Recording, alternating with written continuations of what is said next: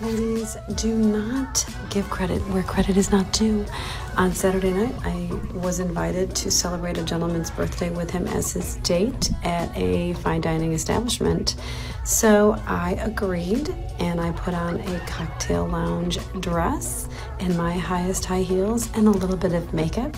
And I met him out. We stayed in the bar for about an hour. We went early to listen to the jazz, maybe socialize a little bit, get to know each other. And one of the comments he said was, "I noticed you're not wearing any jewelry." "No jewelry?" And I said, "Oh, well, I'm wearing all of the jewelry that you've bought me." He took 2 steps back. Yeah. Do not give him the credit he is not due. He wanted me to be on his arm and show me off to everyone in the lounge area, socializing, sitting in the dining room, waiting for the valet to bring the car, me as his. So he gets to show off all of the jewelry that he bought me, and that's it.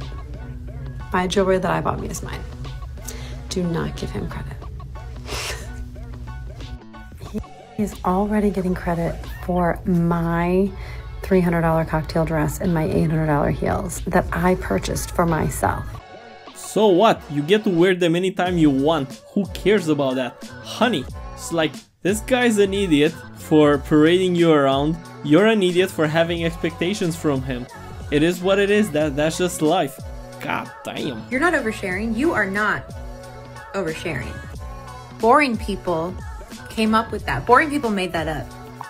They made up oversharing because they're too boring to handle an interesting conversation. You're not oversharing. Keep sharing. I want to hear everything. I want to hear it all. No, and then I want to hear a little bit more. No. Make the boring people uncomfortable. No. Share. Keep up the good work, everyone. No, if you have an actual brain and an IQ, you will know that you shouldn't be really sharing that much about you. Just have some aura about you. Something mysterious. Leave her to her imagination, so she can imagine all the stuff that about you, if that makes any sense, right? So just let her brain do the work, so she can fantasize about who you really are. And it should come as literally no surprise to anybody on this planet that women are not wanting to have children anymore, considering the fact that the main reason for divorces nowadays is lack of commitment. And women are usually the ones who initiate divorces, right? Men will sit there and try to say that, oh, women are always the one who leave relationships. You guys are the one divorcing us.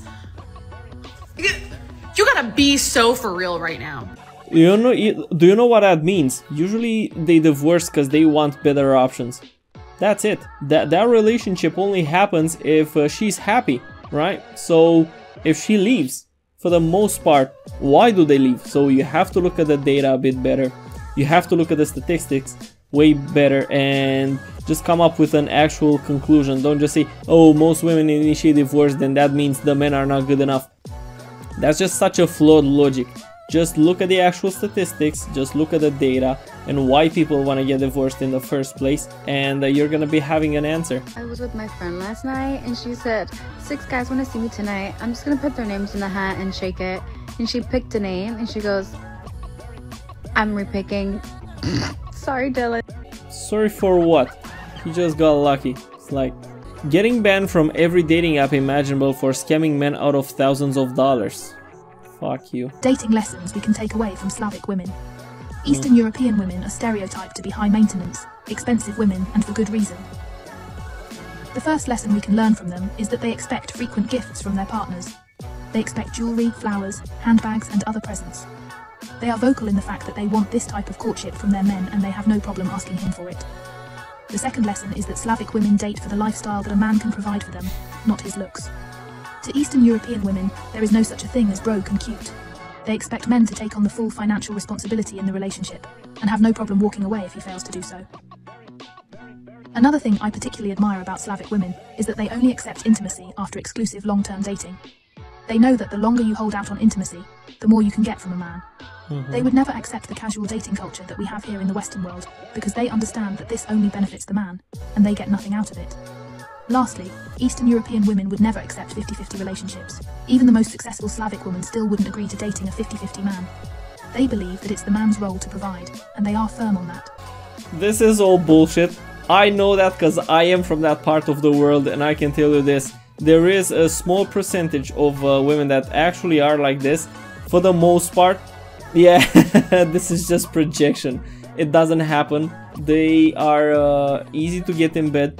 They want money and all that. They want confidence. They want all that stuff. It's not really that different from the West, but it's just, it is way better. It is. I know. It is what it is.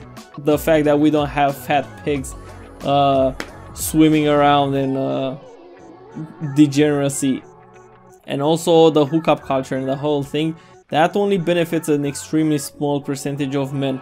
Like, it really does. You have only a few select males that look good for the most part and have some money around, and they get all the action, and everyone else gets close to zero. Are you thinking what I'm thinking? What? I grab your number, we fall in love, maybe head to Europe, or a couple kids eventually down the line, but we'll see. I'm talking to someone. Nice to meet you, I'm someone. Yeah, I'll just grab your digits and we'll figure it out from there, right? I feel like I have to let you at this point. I feel like I have to at this point. The way she said that, wow. So, other than that, I would say you walking around talking to random people is gonna be good. Just leave alone all this internet content and all that stuff. Just go out there into the real world and just whatever. Just see for yourself how the world actually is. If you're wondering, is it fair to date multiple guys at once? This is for you. I'm Jasmine. I share daily dating tips, so follow for more. I was just talking to a friend about this 3 days ago.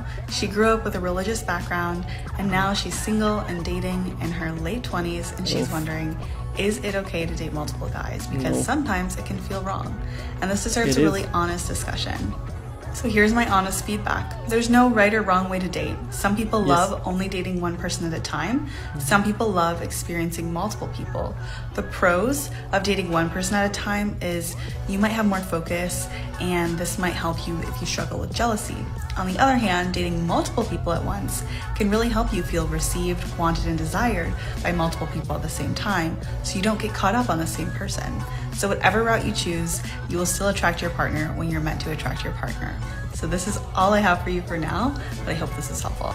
This is really just toxic advice. All these females giving dating advice, they're just really toxic and completely alien to how people actually work. You're not gonna be happier just because you fuck a bunch of people at the same time, especially as a woman.